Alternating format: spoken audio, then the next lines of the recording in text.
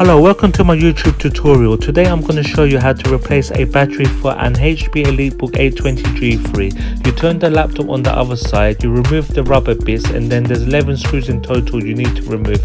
I'm going to show you now where all the screws are.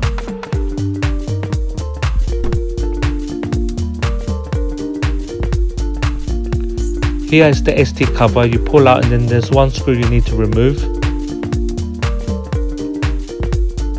Now, once you've taken out all the screws, you put your finger in the middle and you lift up the back cover. Now you've got access to your battery.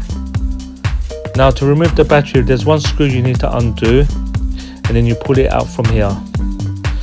Now to put a replacement battery in, make sure you align the bits. I'm going to show you now on the battery.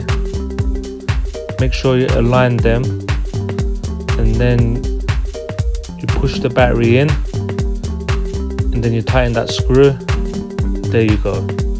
I hope this video helps. Please like and subscribe. There's more contents to come. Thank you.